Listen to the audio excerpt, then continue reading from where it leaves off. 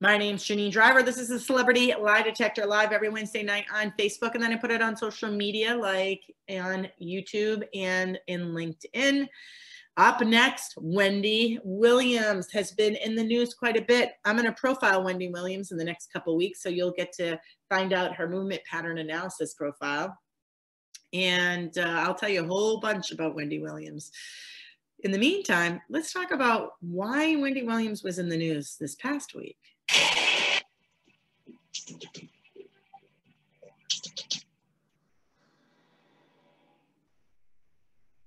Wendy Williams tell-all interview turned down by Gayle King. She wants to do this big tell-all. Wendy Williams is struggling with her new tell-all.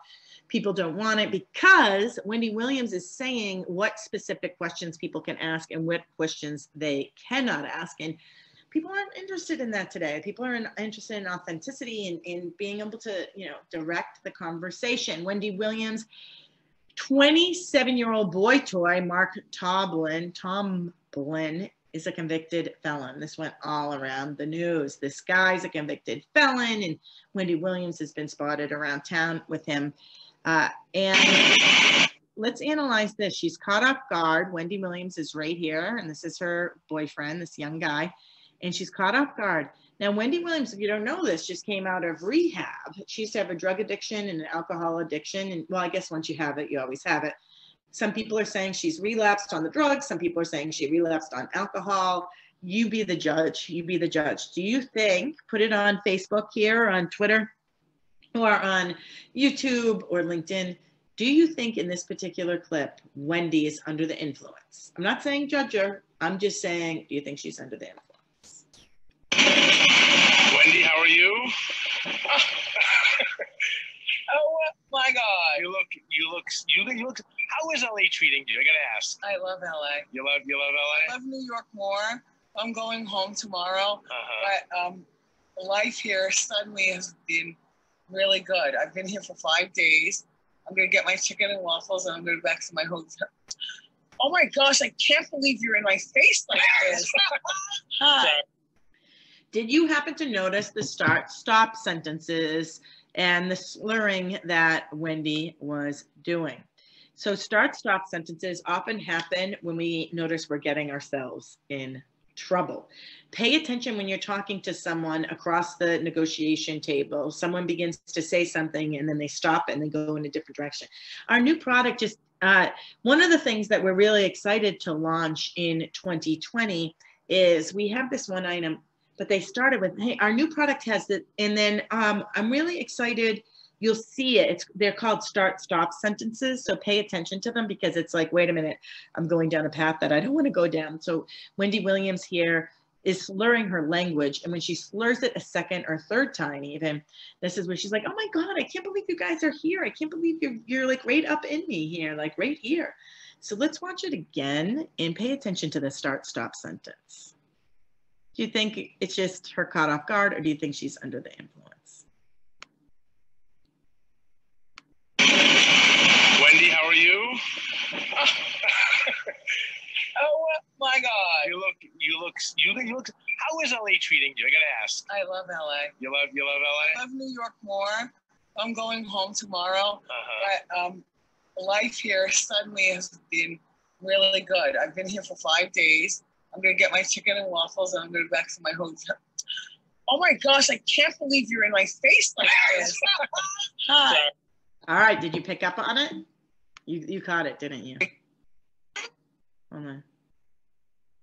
Kevin, if you don't mind me asking here. That's not Kevin. No, she's a friend. Oh, he's a friend. Please don't ask about Kevin. I won't ask. We have an 18-year-old son. Yeah. And I'm sensitive to that, but that is not Kevin. That's What's your name, sir? No, don't do it. I won't ask. Don't do it. I won't ask. Is okay? How are you and the family doing? You and young Kevin, right? Young Kevin and I are fine. Big Godspeed, and stuff happens in life. Yeah. Stuff happens, and it's okay. I've still got a very full life that I really enjoyed. Please don't make me cry. Okay, I won't. I'm sorry. Oh my God. I didn't plan on this, but it is what it is. And I have got to go eat my food with potato salad and everything, and I got to get on the plane in the morning. But I have a very full life. Thank you for watching. I would ask you to respect our privacy, but please, I don't respect people's privacy. That's why I do the hot topics. So turnabout is a fair game, but all three of us are doing fine. Are we going to see the three of you guys? Yeah, I mean, together. Maybe not as a married couple, yes. Notice this is the second time she's doing this with the eyes, and there was a tutting there, so people think that she's drunk. She's fluttering her eyes, stuttering. Look at the eyes right here, and I zoomed in. So this is when first asked if this was Kevin. I think the reporter was asking if this was your son, not your husband, was the son. And I think she misunderstood. And she said, "We have a son together." I think she thinks he was asking, "Is this your husband?" So maybe she thought the reporter just couldn't see into the car. So right here, when you see the 3 or 4 whites of the eyes, that is fear is there, repulsion. So when someone is repulsed by something, fear or shock. So fear, shock, if someone is repulsed by something you said or you did, watch for this. You say a dirty joke or drop an F-bomb, you may see this with your, with your supervisor across from the table. This is a blue streak. My name's Janine Driver. That was a short segment when Wendy Williams. Wait till you see what's coming up next. If you've not checked out my training, check it out at bluestreaktraining.com and take advantage of 80% off, limited offer. Wait till you see our next topic. Every Wednesday night, I'm here. If you are here on Facebook Live, stay tuned because I'm going to play the next segment. If you're over on YouTube, I break them up into chunks, so you'll be more than welcome to go and check out what I've already posted above and below. And let me know what you think. Put your comments below and let me know if a topic comes up that you'd like me to address. Send me the link. Don't just tell me, hey, look into this. Send me the links. It makes it a lot more helpful. I'm doing this all by myself. I don't have a team of people over here. Thanks for tuning in. My name's Janine Driver. I'm the Celebrity Lie Detector. Remember, celebrities are just like us. They lie just like we do.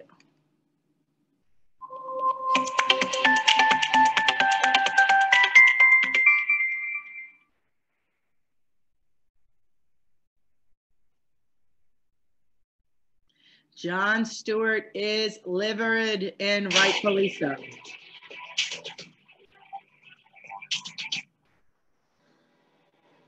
I spoke about Jon Stewart a little earlier in my segment, and I'm like, oh, I'm surprised I didn't bring videos. I thought I had videos. Evidently, I put them down in this section.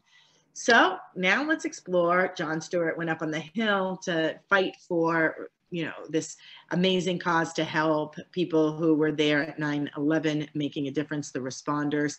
Let's explore what Jon Stewart had to say. Everyone was talking about this. It went crazy viral this past week. All the first responders, they love him. The House panel passed this the day after they passed this fund for the bill, the day after Jon Stewart gave his impassioned testimony. I used to I would be so angry at the latest injustice that's done to these men and women. And, another business card thrown our way as a way of shooing us away. Like children trick-or-treating, rather than the heroes that they are and will always be. Ray would say, calm down, Johnny, calm down. I got all the cards I need. And he would tap his pocket.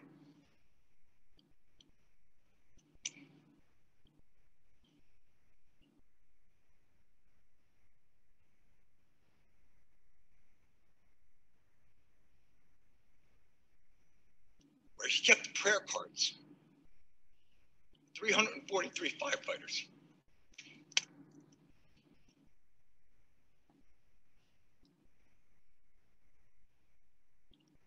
The official FDNY response time to 9/11 was 5 seconds.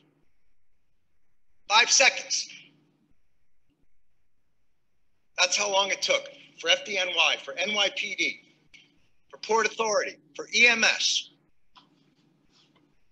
to respond to an urgent need from the public. 5 seconds.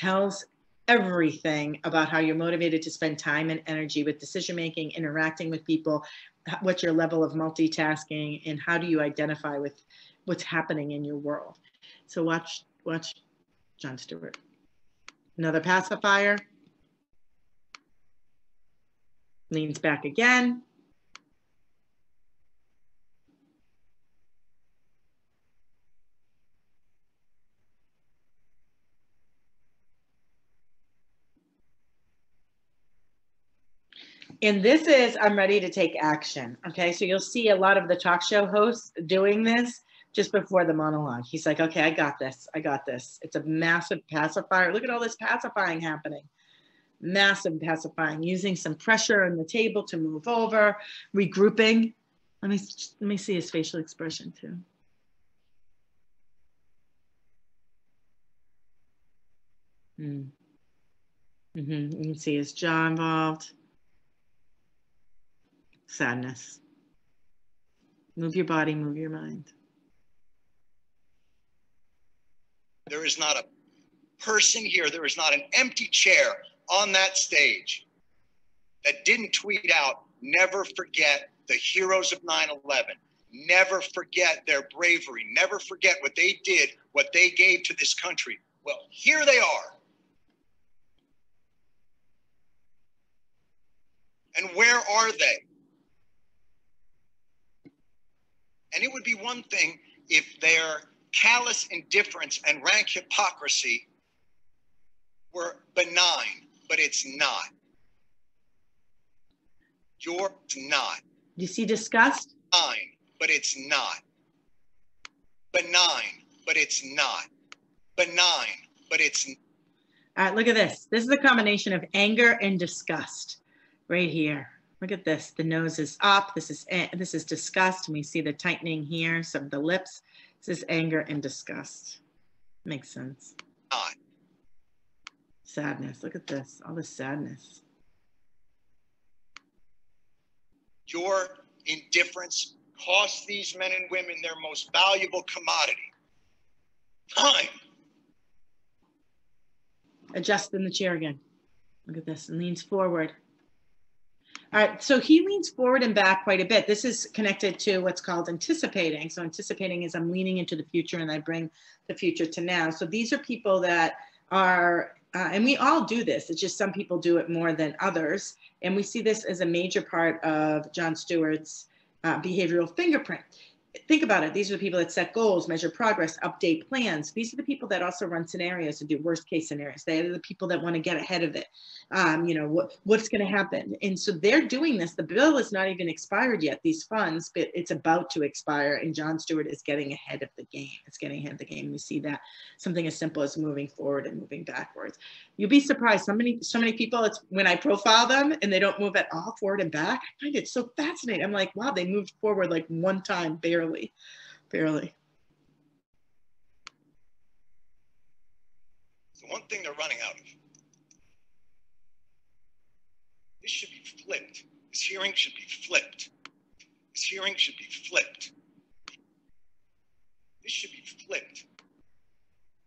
This should be flipped. Look at this. Look at this. Contempt. I'm not contempt. Anger, disgust. Again, look at this. Like snarl down at the people. Look at that. This hearing should be flipped. These men and women should be up on that stage. Congress should be down here answering their questions. Another one. Did you see that discussed too?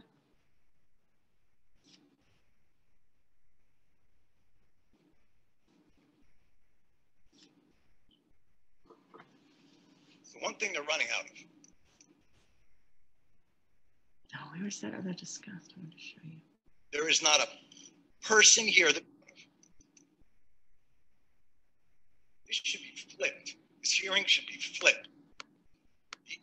Men and women should be up on that stage, and Congress should be down here answering. See it right there. Look at the nostrils come out. Answering. See it? Answering their questions. Snarl. As to why this is so damn hard. Disgust. And takes so damn long. And why no matter what they get, something's always pulled back and they got to come back. Advancing, rising, advancing, rising. Do you see how he's doing this a lot? This advancing and rising, this is a major part of his profile, is that thinking about the future, you know, what are the consequences here? You know, really trying to get ahead of it and then evaluating. This is where the why lives. This is like prioritizing. Like this should matter to all of us. This is all about prioritizing. This is also taking something really complex and making a system out of it, making it easier to understand. And if you think about Jon Stewart, even my little kids could watch this and understand what this man is saying. He's not talking in an esoteric way that it's like, I don't understand what the guy's saying. I don't really get his point. No, boom, he gets right to it. You get that A, he's mad, he's upset, he's disgusted, he is not happy, he's devastated, and he's telling people off and saying, we've got to do better. This is unacceptable. It's authentic. There is not a person here. There is not an.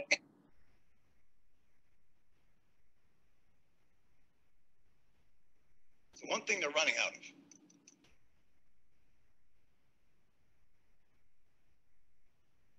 It's the one thing they're running out of.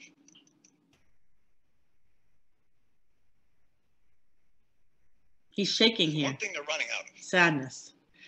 The voice, just everything. Jon Stewart, if you watch this, I think you're amazing. Thank you for making a difference and taking a stand and inspiring people to look at their world in a different way. Just incredible, incredible. My name's Janine Driver. Stay tuned for the next segment. I am the human lie detector. Be sure to like the page, put your comments below. Incidentally, if you are on Facebook or on YouTube and you want to badmouth this channel, you're just going to be blocked. So save your time, go to bed, go to work, create your own channel. This is a learning channel for me. It is not just me being a talking head. If you want fast information, good, go buy a book. You can buy my books or buy Joe Navarro's books or a ton of other books on human behavior, how to read and influence human behavior. We're just a happy place. So if you want to be negative and a hater, all I'm going to do is block you. It's very easy to do. My name's Janine Driver. For all of you who are tuning in or finding this valuable, thanks for tuning in. Thanks for sharing this with your friends. And I am so excited to talk about what's happening next.